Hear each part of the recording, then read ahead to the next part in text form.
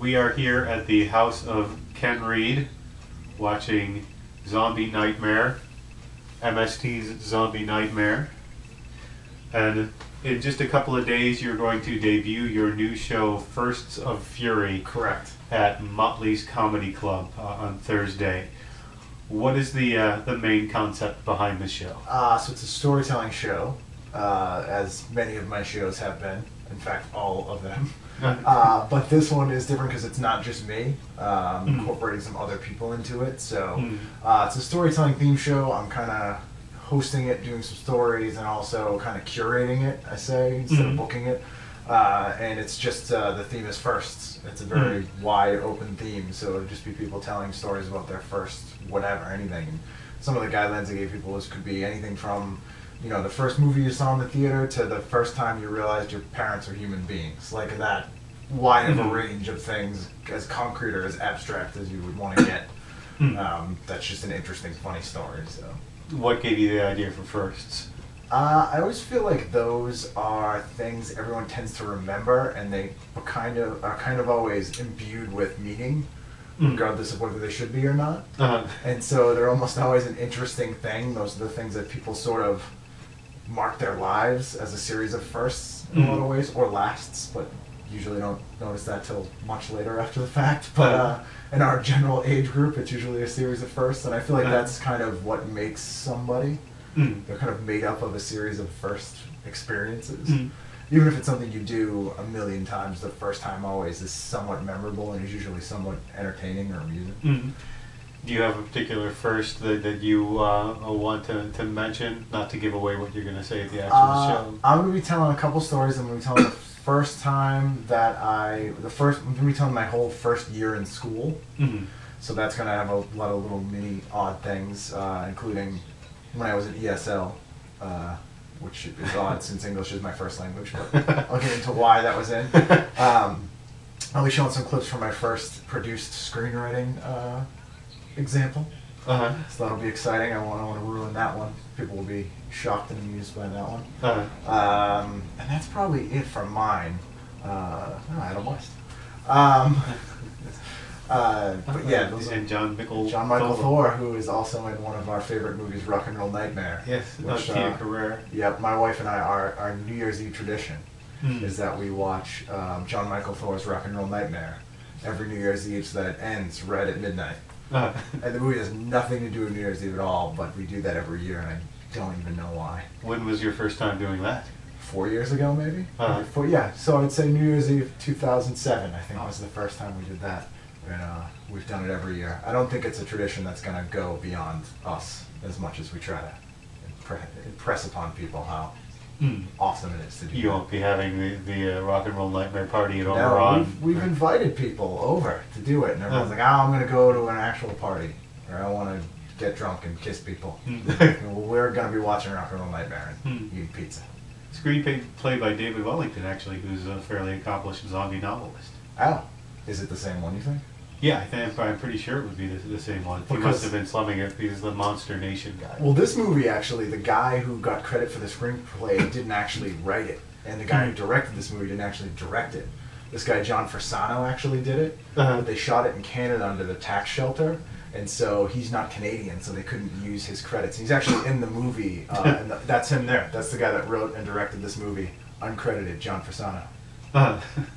That's his son. Well, at least he gets to say he was in a movie. Right, exactly. Wearing sweatpants. Flattering. Yes. He was not the costume designer of the movie. No. So you also host at the Comedy Studios now on a weekly basis. Yep, so every Friday I'm hosting at the Comedy Studio now. I was doing every other Friday for a couple of years, but it's, every Friday now, so that's fun. It's a lot different from, because I have to try to rein in my self-indulgent story stuff, because I forget that I'm sort of in charge of making sure everyone has a good time, and thing goes smoothly and ends on time, which is a good skill set for me to practice. Is there a particular vibe that you're shooting for Fridays? Because there's a tradition of Fridays and Saturday nights at the studio. It's a really intimidating tradition as well. I try to have it be, it's always going to be the studio. I think the studio is sort of unique in that I don't think they ever have to advertise who's on. People just go because of it, because it's the studio, which is sort of the opposite of any other club.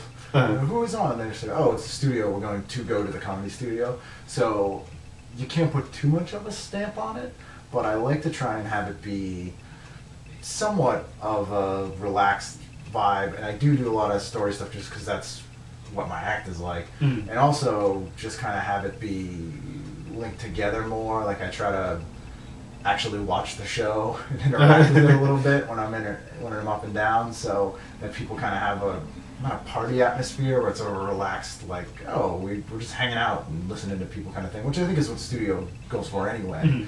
It's just that I'm hosting the party, so it's slightly more me, but less stand-up-y, hosty than some other venues can be, just because I don't have that skill set.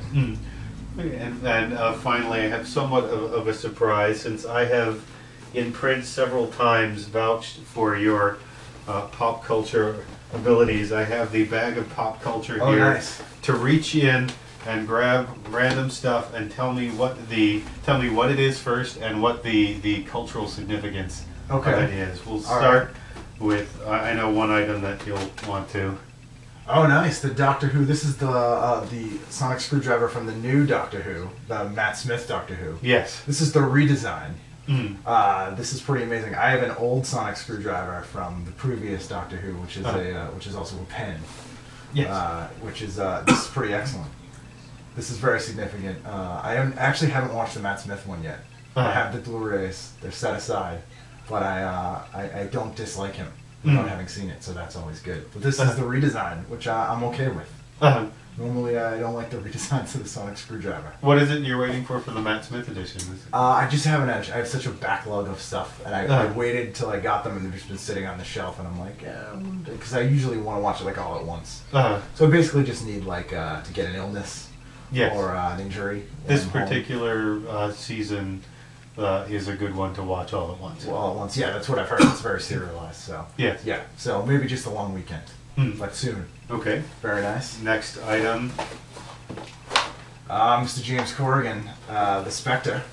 Yes. The Wrath of God. Yes. Or the Voice, as he's called in DC Comics, so that they don't offend anybody.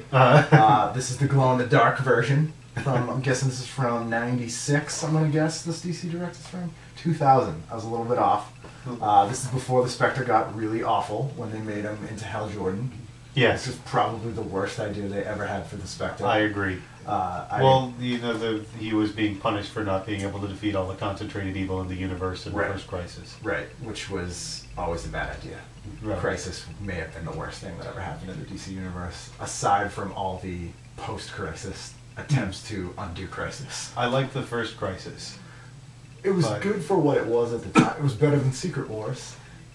Yes, but Secret Wars was very disco. Yes, I thought Secret Wars was more disco. Crisis was more prog rock. It had a much more cosmic way of explaining layers involved. I actually really like the version of the Spectre that Alan Moore used on Swamp Thing when he went to hell and all that stuff. He used it in a very good way. Swamp Thing 50. Yes, and there's also a very good episode of the new Batman Brave and the Bold cartoon, which is more juvenile in general. There's an episode where the Spectre and the Phantom Stranger make a bet about Batman's soul, about what he'll do for like how vengeance is, and it's very, very good. They're both like manipulating him to see like what he'll do. It's very good. It's a much better take on the Spectre, where he's just a complete asshole. Okay, there's a couple more that are must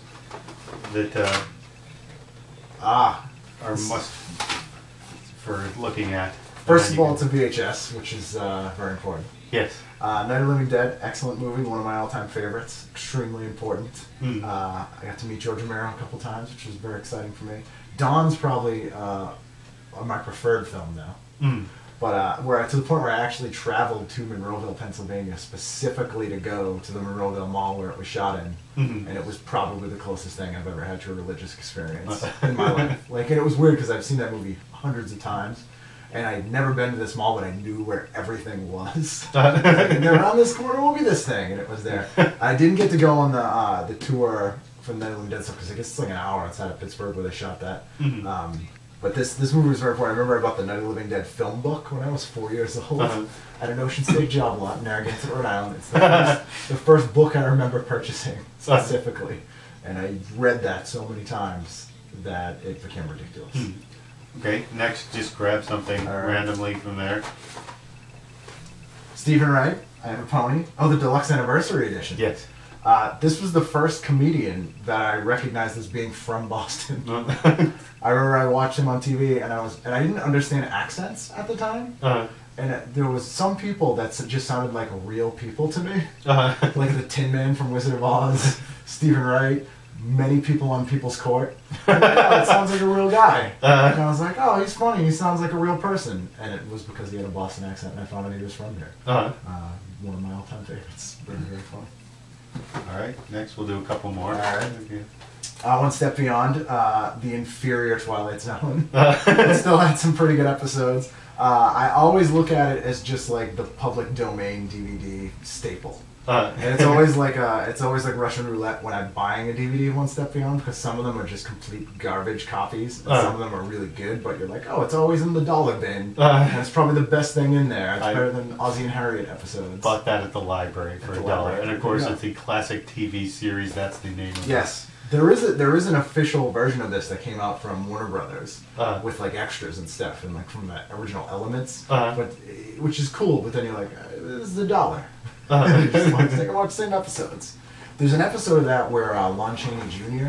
was really drunk because it was shot live, and he thought it was a rehearsal. And so he's playing like this monster, and he's supposed to smash a thing, but he's like, and then he just like puts it down very gently because he thinks it's just a rehearsal. It's very funny. I forget what volume it's on, but it's well worth watching. Awesome. Yes. Right. So we got Steve Martin. Never got into his comedy. I've never listened to a Steve Martin comedy album. I've seen the specials, and I always liked him in movies, and I'm a huge SNL fan.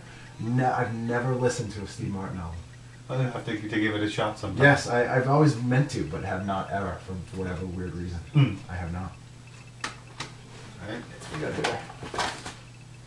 The Yellow Submarine from the Beatles. Also never seen this movie. Also not a Beatles fan. Everyone thinks I'm crazy. Never liked the Beatles. And I don't know why. Just can't get into them at all. I was an angry punk rock youth. And I'm like, Beatles? Let's see if there's any. I'm not sure if I have. The closest thing I have to angry punk rock youth is the Pixies. In this bag. Excellent boobs on the cover of this record. Surfer Rosa. Surfer Rosa. When I purchased this, I was convinced I was going to be arrested. I bought this record at Newbury Comics in Harvard Square, and I was like incredibly nervous. I must have been 10 or 11 years old, and I bought another CD to put on top of it.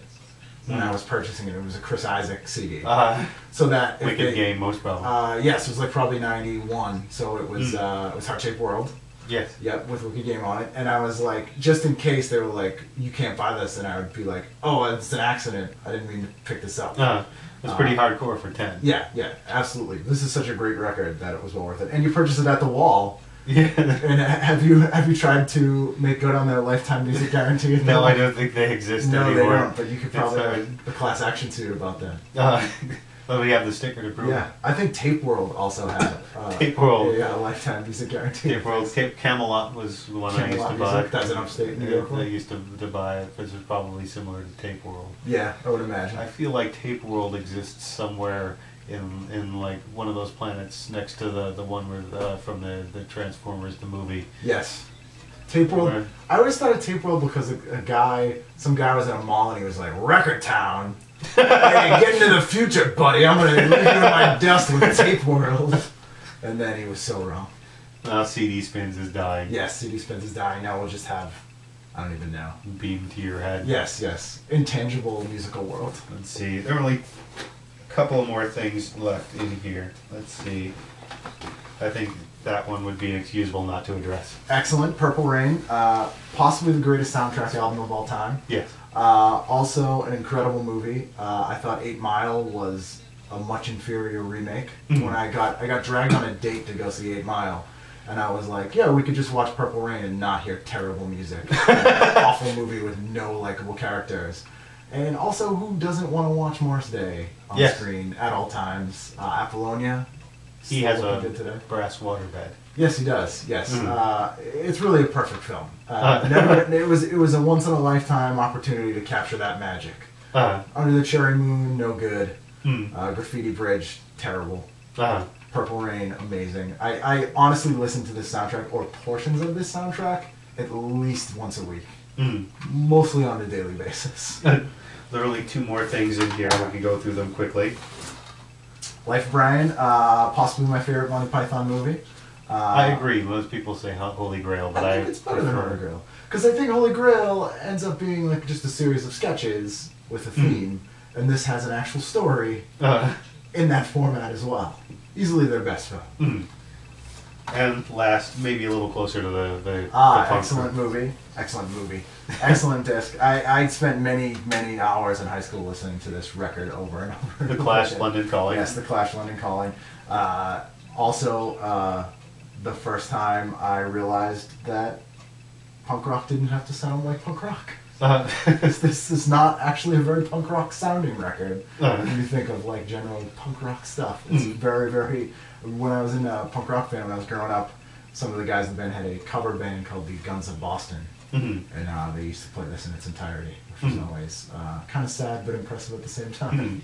And you had your one-man show also about music. Yes, I did. My last one-man show was all about music when I was in my punk rock band and whatnot. The Clash was a very important band. The only band that ever really mattered, I believe, was the quote.